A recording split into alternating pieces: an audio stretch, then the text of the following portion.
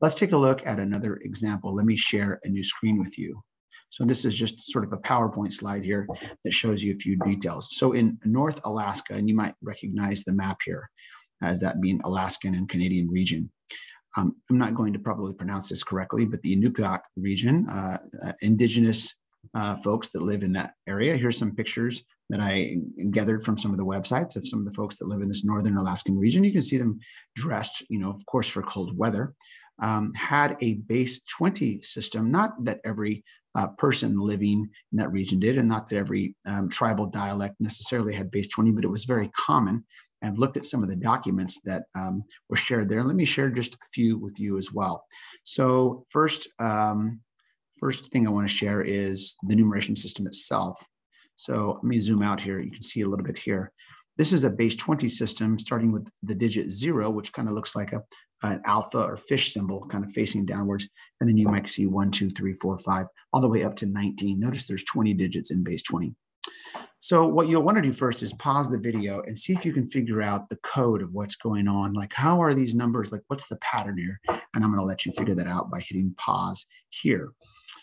So let's go to the literature just a little bit. So this comes from an article titled, let's see, the Inupiaq Region by Elmer Jackson, published. I'll have to figure out the publishing date later. But in this article, I want to scroll down here. On the left part, we see I have it marked in red.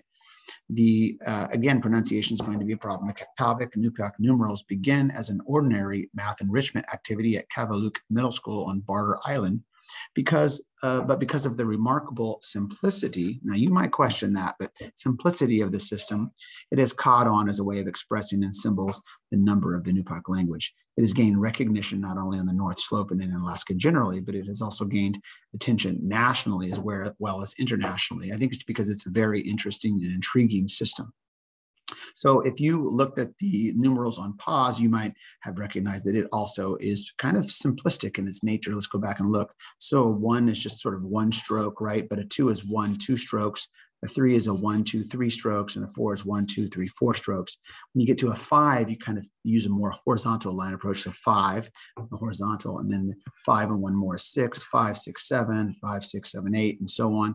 Getting down to the bottom numerals, if you look at 17, it's 5, 10, 15, 16, 17, and that kind of has a natural way that it works there. So they are using a base 20 approach to do this. So let's take a look just for a moment at how this will work. I have another document which outlines a little bit of the pronunciation guide. It's not very helpful to me. You can certainly pause the video and take a look at it. You'll notice that the numbers themselves are pronounced differently depending upon the region or dialect.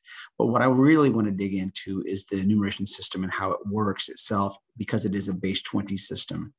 And in this unit, you'll also look at the Mayan numeration system, which was a base 20 as well. So 2 great examples of that. Here on the left, our first example, and I have a guide at the bottom. The digits are 16, 8, 0, 11. If you put those back to back, I don't know how to pronounce the number authentically. Obviously, we would pronounce it something like this, 16, 8, 0, 11 in base 20.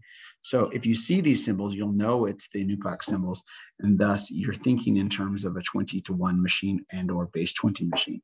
If you label the place values, we have the 1's place, we have the 20's place, 20 times 20, 400's place, 8,000's place, and so on. That's all we need here. Since we have these digits in order, we have a 16 in the 8,000's place. So if you wanted to put the dots, not that it's going to help you get the answer, you could certainly do that to think about the value of it. What it really means is we have 16 8,000's. Okay, 16 8,000's. That has a certain value.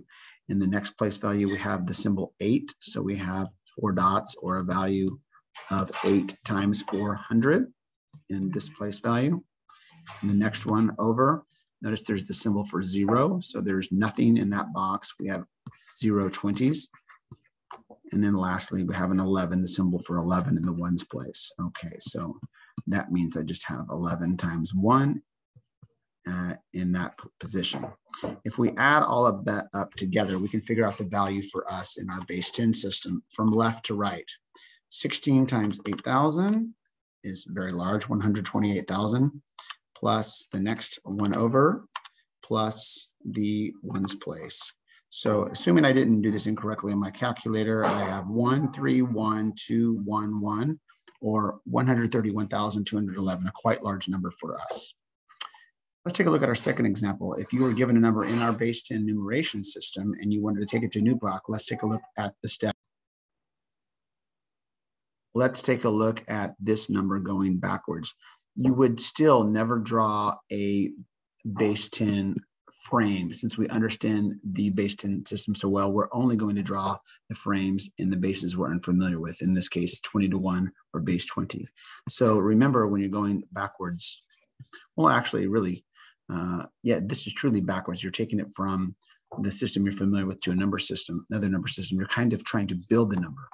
If we go out to the 8,000s place, you can see that's already too much. We don't need that much. So we're really going to work in the 400s place and try to discover how many there.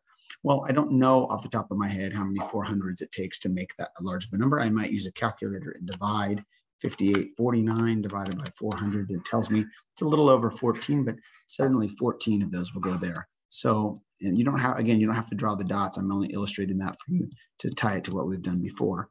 And if I put a 14 there, 14 times 400 gives me a value in this place value of 5,600. So we're getting close, right? If we subtract 5849, I can see I have 249 more.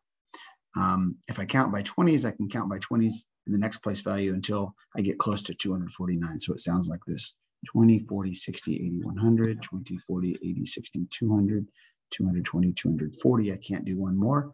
You count all those up, you can see that I put a grand total of 12 dots in there. 12 times 20 is 240. All right, and that leaves me with 9 more to go. So I will put 9 in the ones place, and I have it. So what's really going on is I have 14 dots in this place value. I have 12 dots in this place value. And then I have 9 dots in this place value. If I were to write this using the Inupiaq symbols, then I would go back to maybe my guide, look at those symbols for 14, and take a look at what it looks like, and the other ones as well. And then we can carry those back in and try to write that out to the best of our ability. So the number 14 looks something like this: 5, 10, 11, 12, 13, 14. 12 looks like this: 5, 10, 11, 12, and then 9, 5, 6, 7, 8, 9. And that is our number. And that's how we would convert both directions.